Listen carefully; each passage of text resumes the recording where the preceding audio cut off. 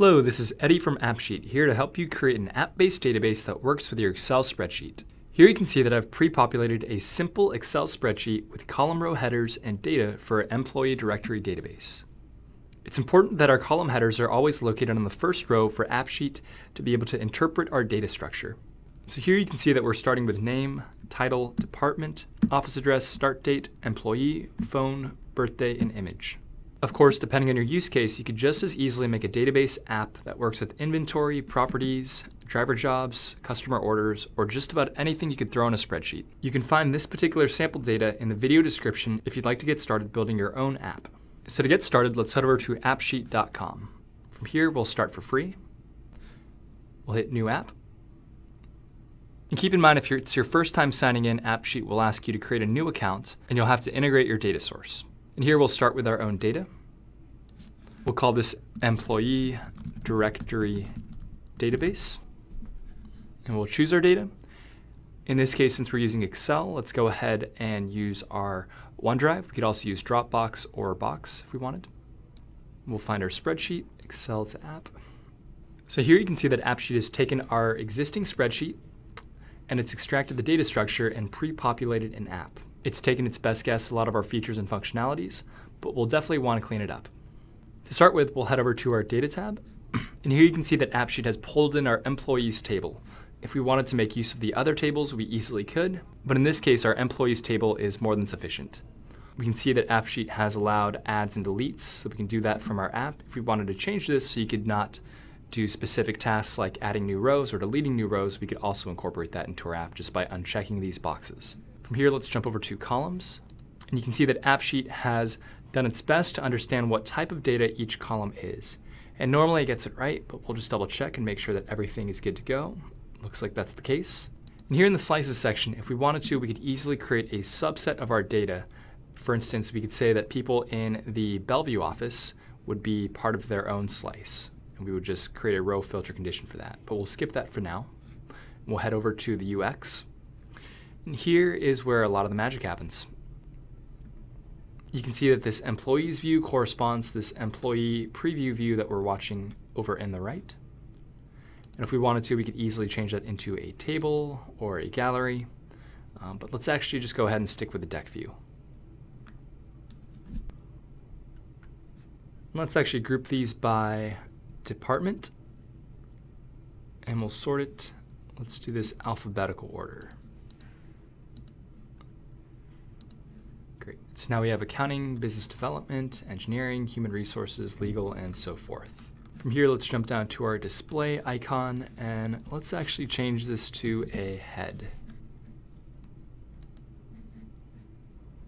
So now we have a head icon for employees. And let's go ahead and save this view. And here you can see that we have our map view. In reality, this isn't all that useful. We only have 2 offices. So I'm going to go ahead and delete this view. But in its place, I'm going to actually create a new form view. We're going to call it new employee. Throw this on the right. And let's give this an appropriate form icon. And we will save that. So now we have our primary employees view. And we could actually create a new employee just from there, but I've also created an extra new employee form view that we can access at any time. With AppSheet, you can have up to 5 views in the bottom menu, and you could create additional views for the side menu. We could also customize our brand. We could change our app logo. In this case, let's have a checklist that looks a bit like a directory. And we could also create format rules and bold and highlight different parts of our app. In this case, let's actually take our name and let's apply simple bolding to that. We'll save that. And now we have bolded employee names. So one quick thing I'll show you as well is this preview other form factors section, which allows you to test out your app at any time. So here you can see what it would look like in a mobile view. We could rotate it. We could see this on a tablet. We could also see this in our full screen web app. Of course, we could enter into each person. We'd see more of their details. We could call, text, email them. And that is how you preview your app. So jumping back over to our editor, let's head over to our behavior section. Here in the actions, we could create a new action. For instance, if we wanted to create shortcuts to jump to another app or another view or start texts or phone calls or emails, we could easily do so by creating an action. We could also create a workflow. For instance, we could say whenever a new employee is loaded into the system, we could go ahead and email our boss. And we could also create reports. In this case, I'll create a simple report. We'll call it monthly headcount.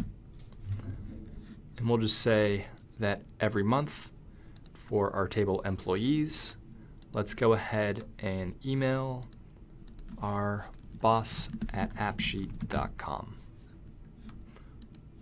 So here under the security section, we can specify whether we want this to be a public or private app. In this case, since we do have personal contact information, we'll of course keep it a private app, and we'll have Microsoft be our authentication provider. And one thing I'll point out as well is that at any time we could head over to users and we could add users to test the app or share the completed app with users just through this panel. But from here, let's go ahead and jump over to not deployed, and this will run our deployment check. And we can see that despite a few warnings, we are good to go. So we're going to move our app to a deployed state. So here you can see my personal smartphone. I'll go ahead and go to Outlook, and I will find the install link. We'll go ahead and create our shortcut. We'll add this to our home screen. Now you can see that we have our employee directory database. So within our app, we have our new form where we can add an employee at any time. We can jump over to find any of our employees. We could click in, we could text them, we could email them. And keep in mind that any changes that we make on this app will then be automatically synced to our spreadsheet through the cloud. And that is how you build an app-based database directly from Excel. Keep in mind that with AppSheet, you can also connect the platform to other data sources like Google Sheets, Forms, and Docs, SQL databases, and other cloud software like Smartsheet and Salesforce to build your apps from wherever your data lives. So let us know what you think. We'd love to hear from you in the comments. And when you're ready, head over to appsheet.com to get started building your first app. Thank you so much for watching.